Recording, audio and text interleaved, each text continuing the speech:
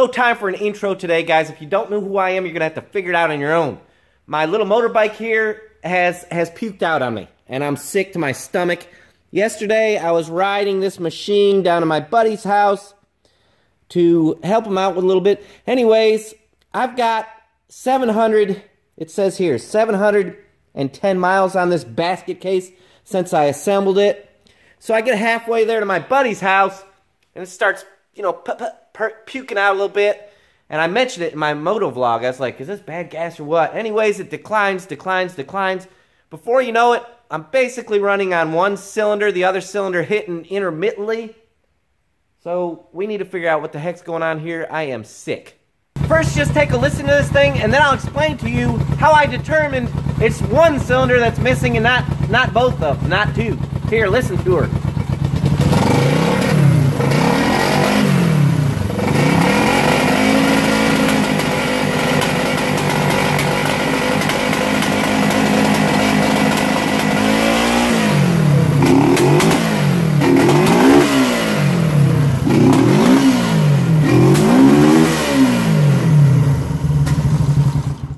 One thing I want you to notice right off, it's backfiring, it's popping, and it's making a backfiring noise through the exhaust.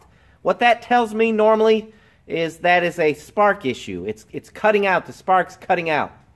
And now, what I'm going to do to determine it's both cylinders what I'm going to do to determine that it's one cylinder misfiring, and I've already done, is just simply stick my hand while it's running up here against the exhaust. Just stick my hand there and feel it. And I could feel this side like popping. It's not a smooth exhaust. It's more of a flutter and a pop. And that's how I determined the right side is a cylinder we're having problems with, and it is a spark or ignition problem.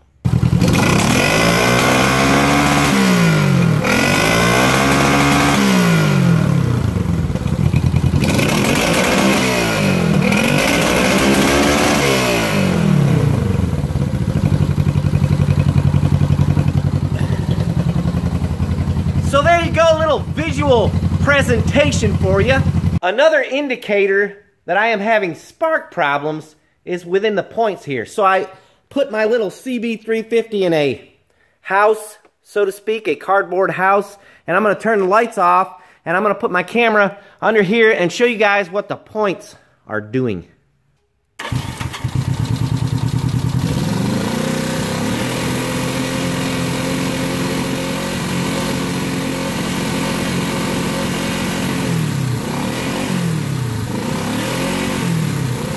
Isn't that interesting? This side, and this is the right side. How do I know that? It's labeled R here and L here, right and left. When you're sitting on the motorcycle and you stick your right hand out, that is your right side. Left hand, that's your left side.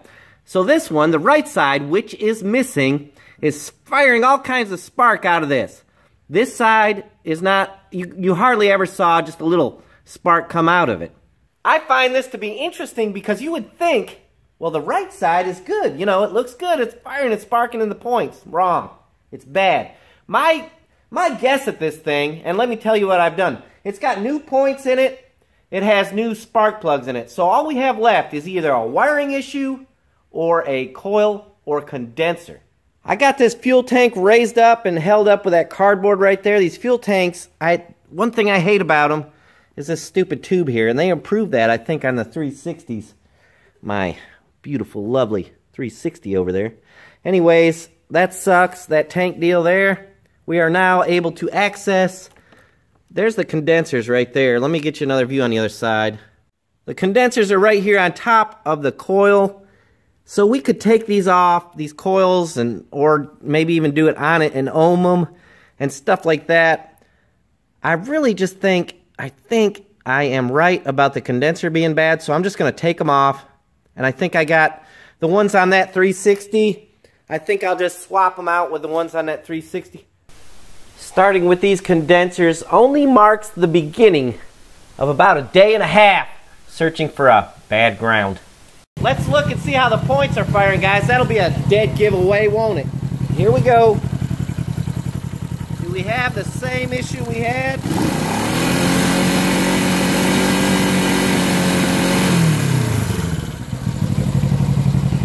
So we still have an issue. Let me shut her down and we need to figure out what to do next. Where do we go from here? It is possible I have two bad condensers, but I doubt it because it's still on the same side. So I'm thinking coil. And I'm just going to swap it out because, like I said, that's the quickest thing for me to do. I have the parts here. But you could go through and just check everything. Let's try that, see what happens. So here we go again. And swapping this coil out actually could have fixed my issue, but not this time. It could have caused the same symptoms as what I had, but this didn't fix it. Coil's installed, round 2.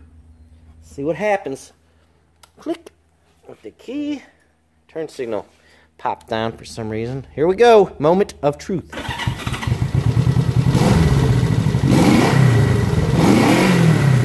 Oh, it sounds better. Let's check our points. Before we go revving on it and stuff, let's just look at what the points look like.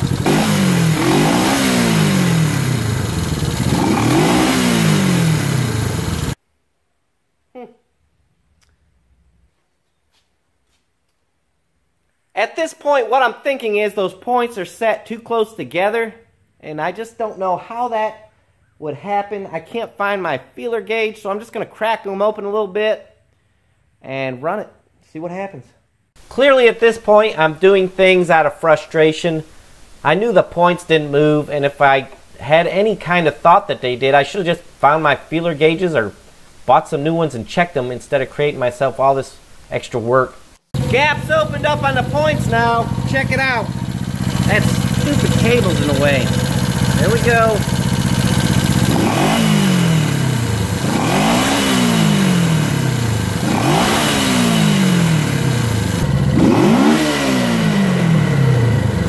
Let's say get her down to 1200.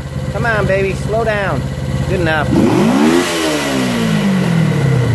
So to my surprise at this point, I thought this thing was really fixed. I even, the points weren't sparking like they were before. And I even came up with an explanation why it was possible doing this would fix it. That's some crazy stuff. The reason I didn't think it was the points, and I'm going to have to go back and reset them where they're supposed to be exactly. But the reason I didn't believe it was the points is because it happened all of a sudden. This thing just started missing a little bit and just kept going down, down, down, down, worse, worse, worse, till it was running like crap. And so how did that happen? How did the points even wear that quick? You know what I mean? Get to that point. And I guess all I can figure is it must have been a little bit rough here. And this piece right here is plastic. And I guess it just wore it down. I don't know. It feels smooth.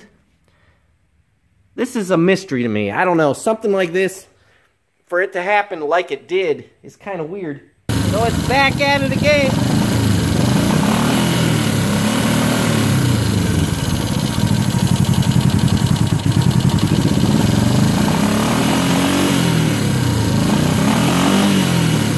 From here on, I would just keep messing with the points inside of there, the wires with the points and this and that. And sometimes it would actually be completely fixed. The points looked great, it would run great, but then I'd go out and take it for a test rip and it would just crap out again. Here's what the issue was, and I finally figured it out after 2 days. It's so funny. I pride myself on being a good mechanic. I'm so smart. I'm so smart, I know everything. This will be an easy fix. I'll just throw a coil or condenser on it, or clean the grounds up and stuff like that. Well, guess what? Here we are, and here's what fixed it. What it is, guys, what it amounted to was there's not enough ground to this coil. Now, if you watch my series of videos on this basket case, I cleaned this frame, both sides, before I mounted this piece on here to make sure my grounds were clean. And then the battery, terminal, grounds, everything's clean, but obviously not clean enough because it wasn't enough ground.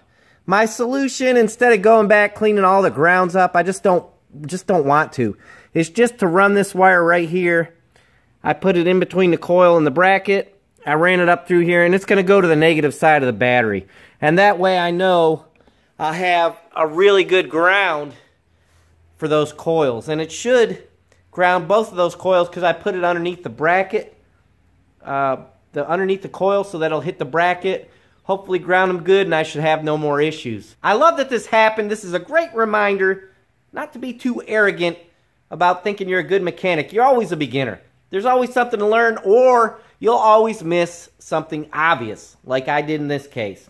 This is what I've been wanting to see for the last 2 days. No spark in between either set of points.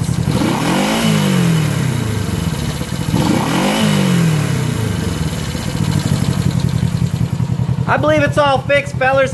This is what I call being spanked by a 1971 CB350 Honda.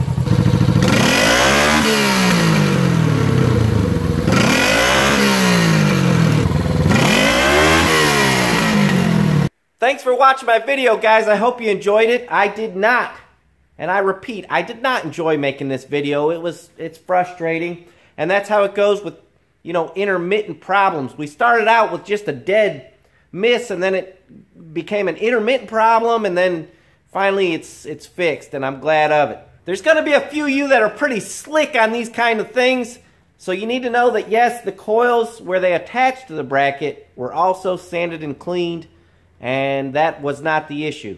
The issue was the bracket being grounded to the frame. If you're new to my channel and you like what you saw, I hope you'll consider subscribing. Don't forget to hit the like button. That'll help my channel to grow. And always, everyone, leave a comment below because your input's important to me. I like to know what you think about all these projects and what I'm doing with them. Guys, we'll see you next time.